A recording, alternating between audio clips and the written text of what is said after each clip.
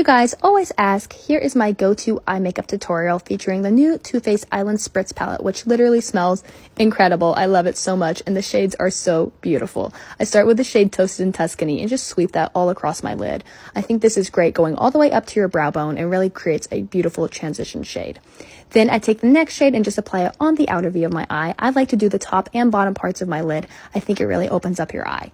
Then I use the shade Espresso Yourself and use this as like a tight line waterliner. I think that dark browns are beautiful right around your waterline and give you a little bit more of an open round shape.